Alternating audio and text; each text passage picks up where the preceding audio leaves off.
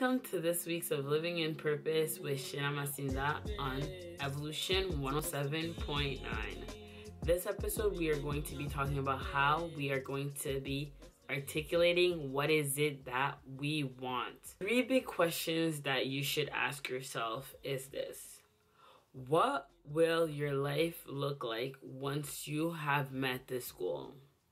How will it look? And how will it feel?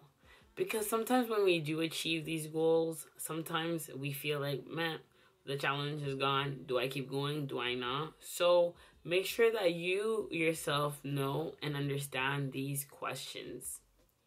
Another thing would be, once you do know what you want to get or a goal that you want to get, you need to come with a power statement.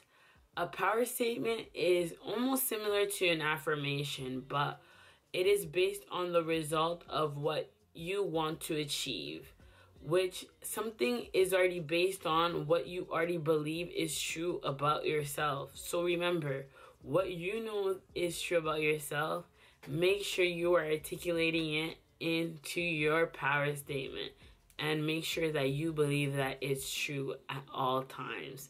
Stay with me for a next episode of Living in Purpose with Mafinestion on Evolution 107.9.